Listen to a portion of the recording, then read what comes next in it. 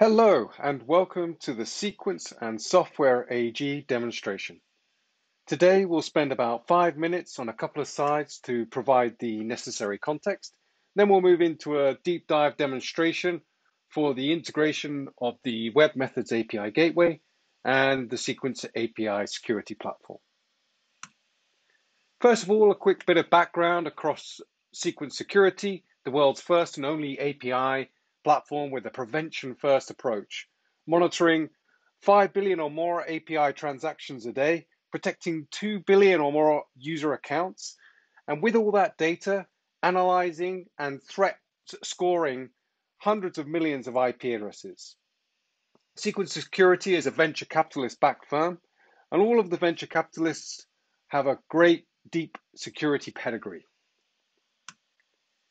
Software AG is also a global company working with the Fortune 100 and helping them consolidate and manage and bring APIs under governance. So first of all, a little bit about the demonstration architecture. What you can see here is that we've decided for this demonstration to deploy everything as a SaaS-based solution. However, hybrid models and on-premise models are also available. We've elected to use a design pattern with the CDN out front, although this is not a requirement. And the CDN is sending top-level domains into the Cequence dedicated security platform, which is dedicated on a per customer basis. The Cequence SaaS tenant is built of control plane elements, REST APIs, and as well the inline defender. The inline defender is a cloud-native platform, fully elastically scalable for seasonal or other requirements such as hype sales. The defender will then exit traffic via an ACK gateway, which will move on to the Software AG cloud. In the Software AG cloud, we have a Web Methods API gateway deployed, which will of course forward traffic into the customer environment, as well as sending logs to the Cequence dedicated SaaS tenant and the relevant REST API endpoint. This will allow Cequence to ingest all of the API gateway logs and therefore provide a runtime risk assessment and cataloging of all APIs that are consolidated through the Web Methods API gateway. We'll run this demonstration in two parts. The first part where we'll onboard a brand new application into the Web Methods gateway.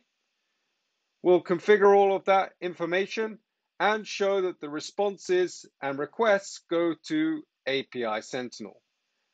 We'll then move across to API Sentinel to define and identify any API runtime risks of those transactions and responses that the gateway has forwarded to us. The second part of the demonstration, we will identify a risky API that has yet to be not deployed on the API gateway and has not been brought under governance. We'll look at how we could then mitigate any risks across that API and furthermore use the information to bring it under governance and bring it into the inventory onto the managed Web Methods API gateway. With that, we'll jump into the first part and move to the live demonstration.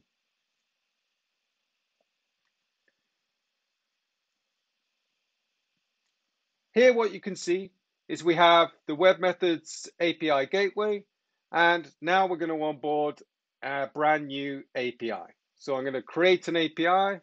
I'm going to give it a name, which is Firefly 3, and it is an open API specification, version 1.5.2, and I'll import the specifications from my specification store.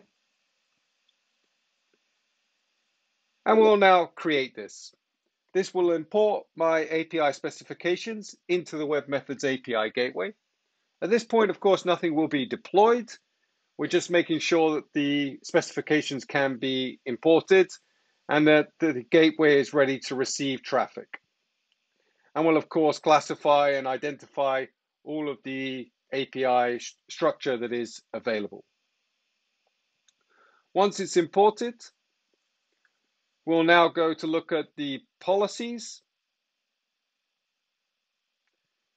And in the policies, you'll note the first thing is that it's supporting an HTTP protocol. One of the various security elements available on the Web Methods API gateway is to obviously restrict traffic to HTTPS. We will save that. And then the other thing to check once we've saved this would be that the traffic monitoring has been set up such that, as per the diagram, the Web Methods API gateway can send all traffic logs, all API logs to API Sentinel. We can check that in the traffic monitoring section. And what we have deployed here is a global policy. This global policy means any new APIs that are onboarded will automatically be forwarded to the Cequence API Sentinel platform. And that you can see here. The last element we need to do is activate the API, and we'll soon be ready for action. So now we'll be able to ingest traffic on this API, and all logs will be forwarded to API Sentinel. So what I'm going to do right now is start up the traffic, and we will move across to API Sentinel to visualize this and look for any runtime risks.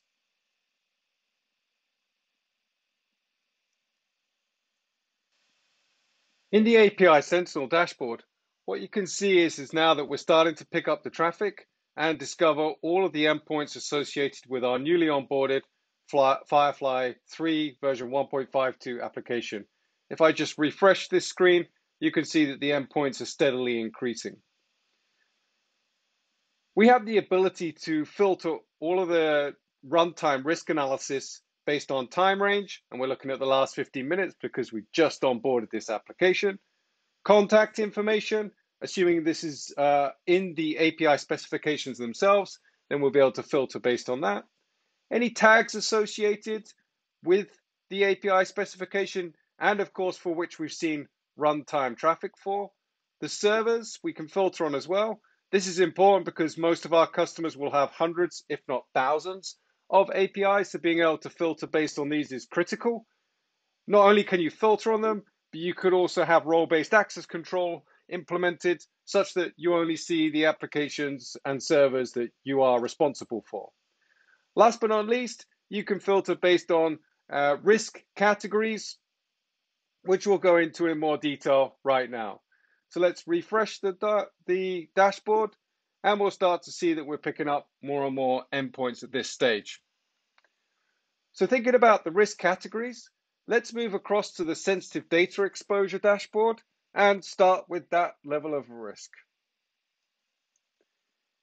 In the sensitive data exposure dashboard, what you'll see is we'll identify 2 APIs across 7 different endpoints and 2,000 transactions in the last 15 minutes have been exposing sensitive data. We can identify the top endpoints that have been exposing data, the top expressions that have been exposing data as well. This is not an extensive list, but most of the top 5 or 6. And we can identify where the data is being exposed. So in the path, in the body, headers. And of course, if you see sensitive data being leaked in the headers, this is immediately a red flag because many things across the internet are indeed logging headers. So it's not just leaked outside of your own environment, but could also be logged all across the internet. We also see what response codes the application's giving in the cases where sensitive data is being exposed. Also, across which organization was the data request coming from. And clearly, if you're, let's say, a European customer or even a US customer and you're seeing traffic from Korea, you may have a few questions. And the IP addresses, which would feed into our threat scoring analysis that I highlighted at the beginning, where we identify and rate all IP addresses as to their risk accessing the system. If I now filter on leaked credentials, we'll dive into a specific expression that is being exposed. So now you can see that I'm filtered on leaked credentials. And here we again see the top endpoint specific to this data leakage, we can see in this case all of the response codes are at 200, and it's 100% being leaked from the body. If I want to look at a specific endpoint, it will refilter the dashboard for me, and I can view the details. This will take me back to my API inventory, where I may have hundreds or thousands of applications, and directly to the endpoint where sensitive data is exposed. And what we start to see here is the three separate risk categories across which this is a high risk endpoint. First of all, we see that some of the elements are out of specification. This means they are not defined in the API specifications and would be considered out of specification. Furthermore, the endpoint has no authentication method detected, which of course would be a challenge, especially with the sensitive data being leaked. And last but not least, we can identify that sensitive data is detected in the response body. And if I wanted to take a look at this, I'd be able to look down in the response body and see exactly where it's being leaked here in the email association. Of course, what I would have also identified is that every time we're getting the 200 response, as we saw in the sensitive data dashboard. So with that, we've been able to identify three elements of risk across this, which is schema nonconformance, access control, and sensitive data exposure. It's important to note that the API specifications have been imported into this platform.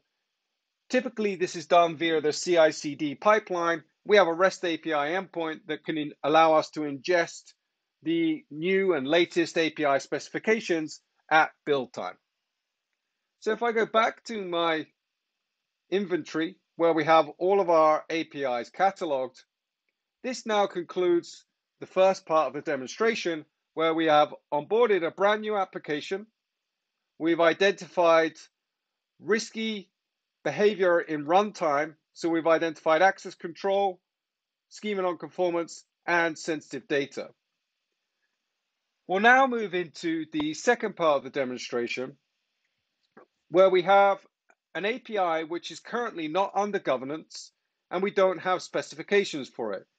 In API Sentinel, this appears as discovered. And we can see all of the endpoints that have been discovered.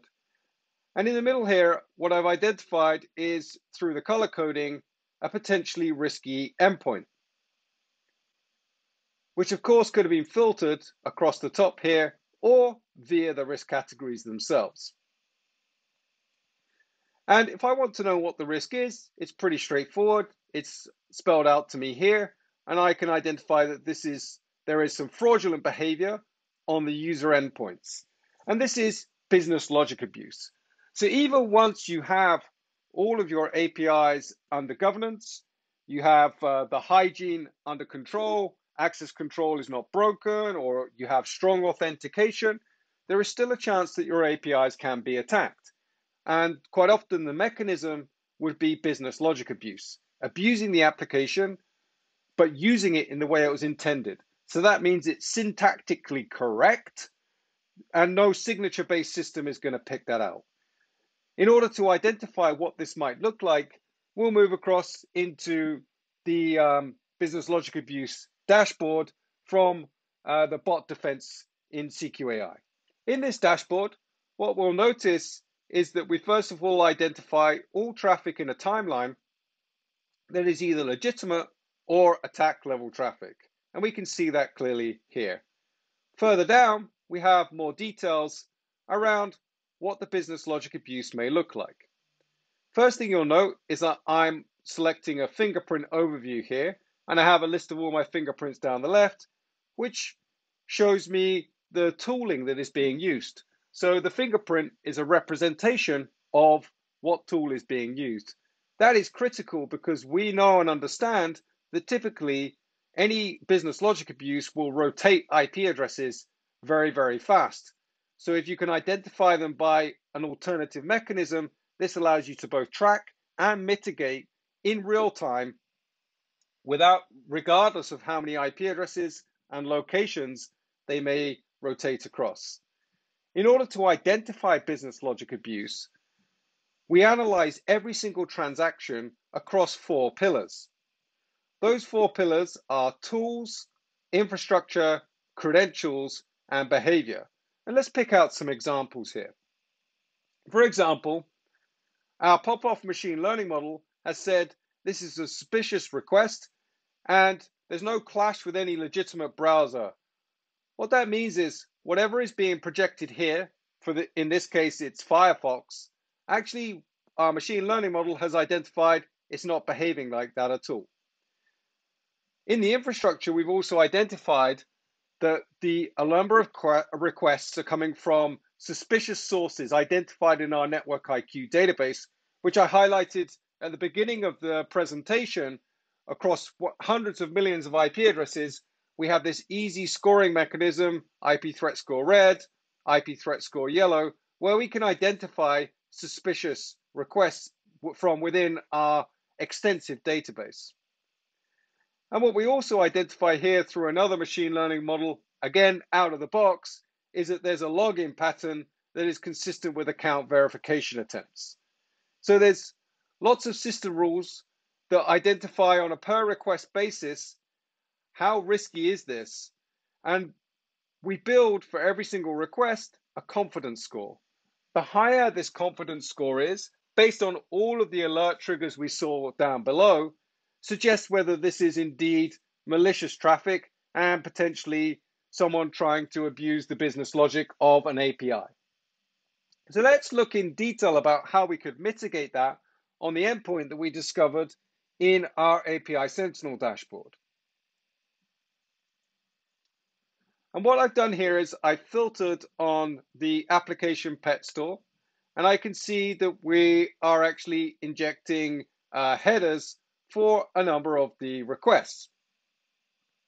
If I switch my view here to the policy, I've identified I have a tier 3 policy that is blocking based on pop-off model again, suspicious request with no legitimate browser, and indeed another suspicious activity, lack of user agent rotation, and the action field is the fingerprint. So if the attacker rotates across multiple IP addresses, 100, 100 million, it doesn't really matter.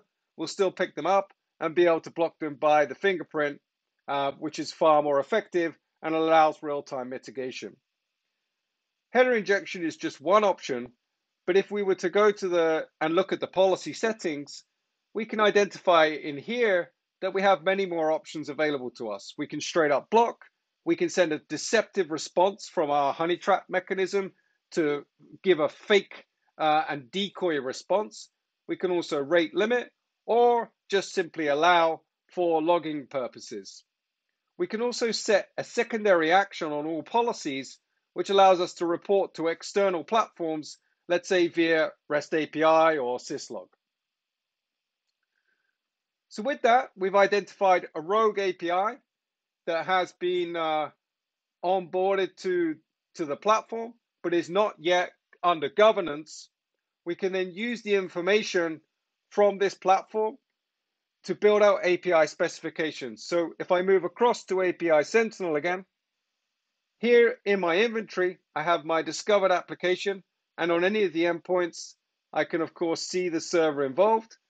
And what I can do is we can communicate with the application team to ask for their API specifications, which can be ingested directly into the platform.